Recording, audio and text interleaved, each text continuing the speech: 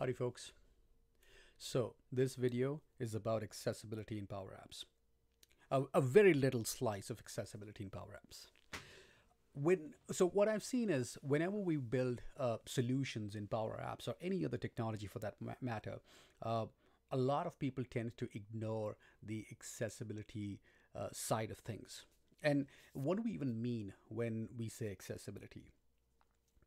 In very simple words, accessibility means that anyone who is using your solution, whether it's an able-bodied person or a person with disabilities, can use it without any problems, right? So if you're looking at a solution like this, think about what's going on here. It's a lot of text. It's a lot of reading that we are asking for from our end users, right?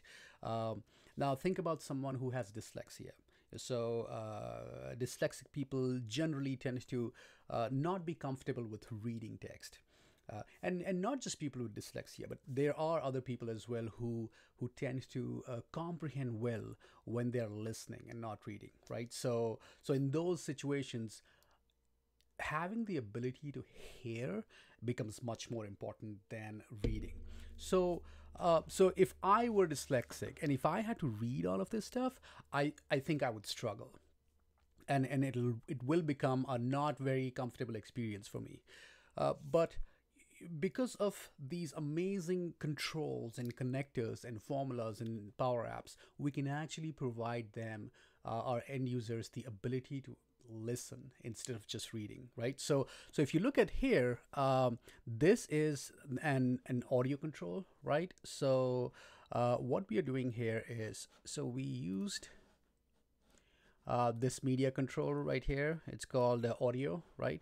And within this audio control, what we are saying is we're using just one formula, right? So we're using the Microsoft Translator connector, first of and all we are saying is use the text-to-speech formula to speak what's written.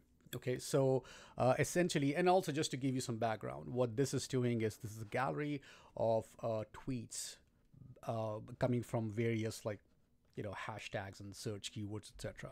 So this is a list of all accessibility related tweets, Apple accessibility, assistive technology, etc.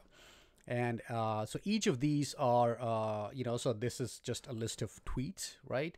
And then all we are saying is, in this case, just speak what's written. Okay, so if you want to hear, so if I just press play here. RTF and MSFT enable. A picture is worth 1,000 words, and alternative text for an image should embody the meaning and context of a visual it.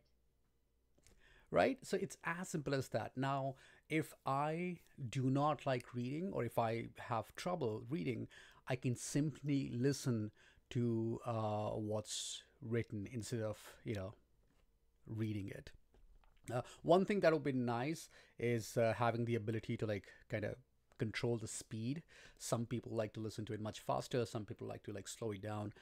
It doesn't exist as a property in the audio control, but hopefully that'll be something that'll be added in the future. But yeah, I mean, that's what's happening here, right? So you just with one formula, you provided an accommodation that'll be appreciated by a very large set of audience out there. And also, if you're wondering why I have two of these blocks of text, identical blocks of text here. It's not necessarily identical, but just to show you. So this one is just the tweet, right? So it's whatever's coming from Twitter that's being displayed here. But this one here is actually a translation. So what I'm doing here is that, well, first of all, we are identifying or detecting the language of the tweet, right? So, and that's what's being displayed here. So whatever is listed here, we are detecting the language and listing it here.